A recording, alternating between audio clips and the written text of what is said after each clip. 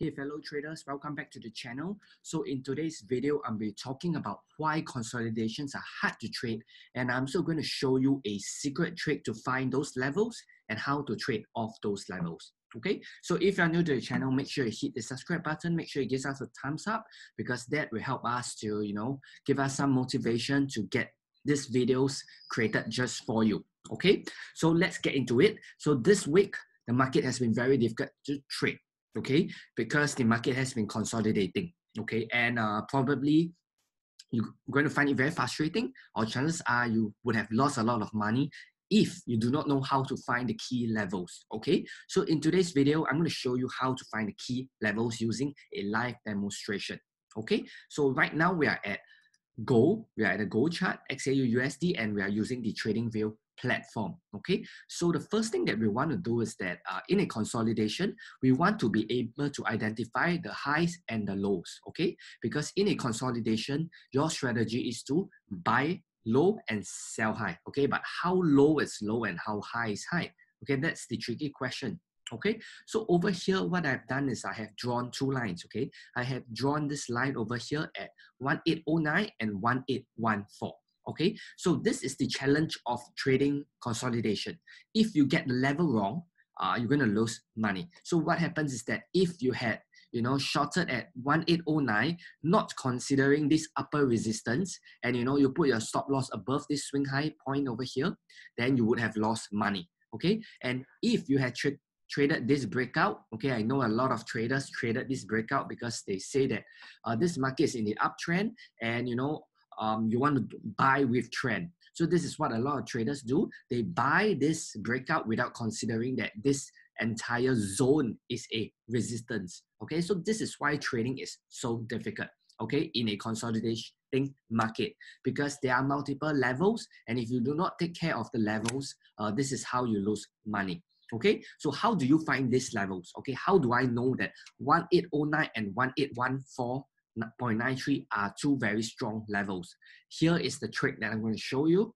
Okay, in fact, I talk about this a lot of times in my other videos. I just want to repeat this again because this is how you use it in a consolidating scenario and how you find the best levels to trade. Okay, so all you need to do is you just need to switch to the line chart. Okay, you can see over here.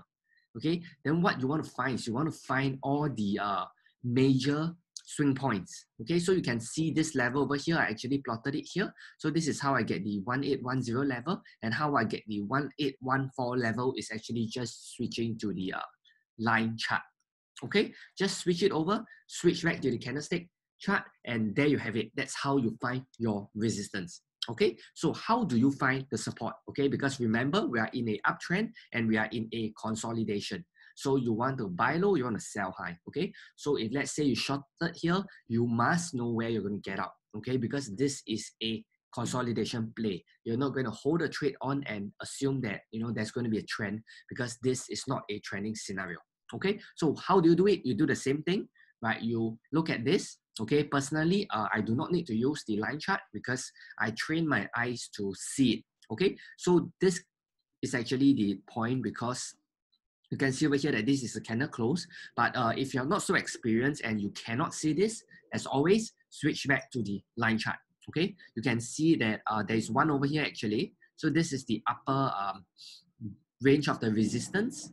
Okay, you also have a resistance level here, and you also have a resistance level over here. Okay, the lowest resistance level is this zone over here. Okay, so this is how you find the levels. Okay, so if you can see, I switch back to the line chart, to the candlestick charts. You can see that it comes just nice into the support. Okay, so that would have been a brilliant trade if you had just taken a trade here and sell it down.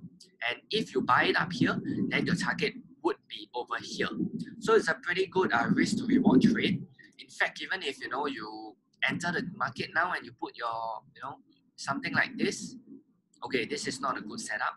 But if let's say you called it lower and you put the same target, anything above 1:1.5, I think it's a good trade. But because remember, you're in a consolidating market, don't expect the market to trend.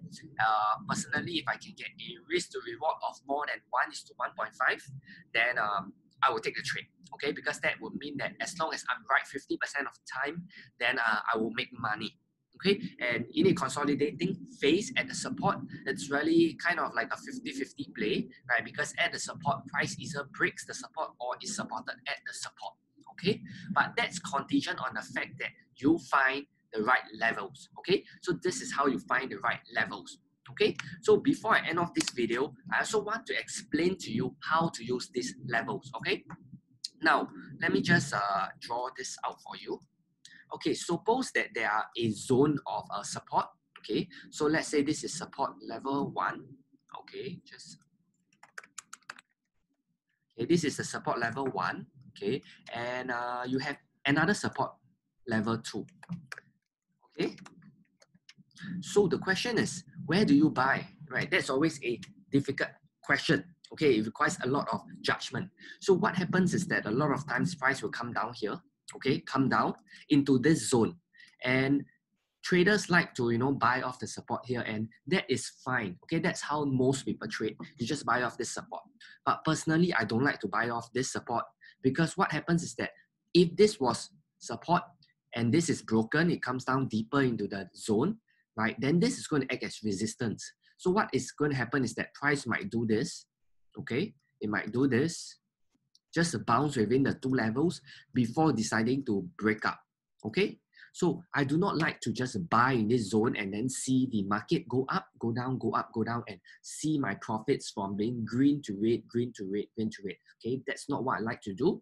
Okay, so my secret way to trade this levels of support would be let price come into the zone, right? Let price trade within the zone first, right? So this is a zone, and let price break out of the zone first, okay? Then you take the trade. So in this case, you wait for price to break above this level, then you do the buy trade, and then you set your stop loss below the support, okay? So that's a quick tip for you. So in this case, you can see over here that price didn't really penetrate the depth of this entire support zone, okay? So in this case, I would have entered somewhere here, okay?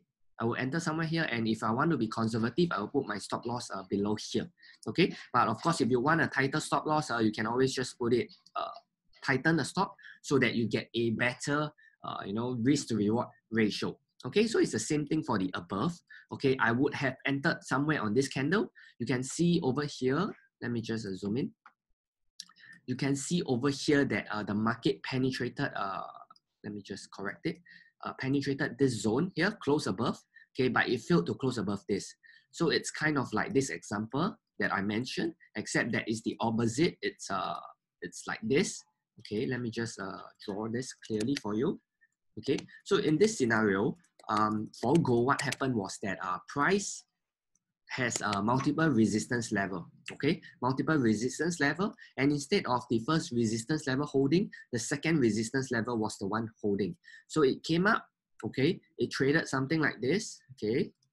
And some people, what they did was they buy at this level, not considering the fact that this entire zone is a resistance, okay? And then they get stopped out because this whole zone is a resistance, okay? Remember that support and resistance is always a zone. It's never a singular level, okay? So in this case, gold, it did something like this, right? And finally, when it decided to break down, okay, there was the entry, okay? I would have entered somewhere around here, okay, when price has broken out of the region of resistance, okay? So let me show you in the charts. So in this case, it would have been here, somewhere here, okay? Price broke above, then price broke below, okay? Price did one more nasty thing. It broke above again, making it real confusing for a lot of traders, right? If you're short, you'll probably be a bit, it's very difficult psychologically because you see that this level is broken, but this level is broken again. So if you have put your stop loss above the recent high, which is what I suggested, right? If you put your stop loss, you put your stop loss above or below the furthest support and resistance zone, okay? So in this case, you will have put your stop loss above this swing high, and in this case, you would have been safe. Okay, so your trade would have looked something like this. Okay, assuming that you enter on this candle close, you enter here, and you put somewhere above like that. and you target your take profit to be the recent low. Okay, not too good. The risk reward is not too good. Okay, personally, I wouldn't have taken this trade with this kind of risk reward. Maybe I would have just played with it a bit tighter, something like this. Okay, but then again, the reward is still not too good. Okay, but this is just to demonstrate to you how do you actually find the key levels in the consolidation. Okay, how do you trade them? Okay, and the secret to you know, triggering, I call it triggering into the trade, right? Because you do not know which of these levels will hold, so you want to have a form of price action trigger to tell you that it's the right time to enter the market.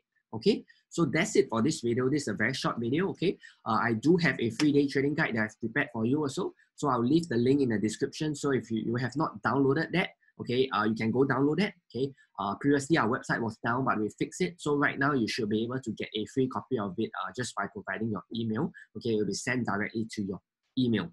Okay, if not, if you have any questions, just leave a comment down below. I'll do my best to address it. If you have any other issues or questions that you want to ask about trading, about Forex, just feel free to email us or leave a comment below, and we'll do our best to create more content like this to help you become a better trader. Okay, so that's it for this video. I'll see you in the next video.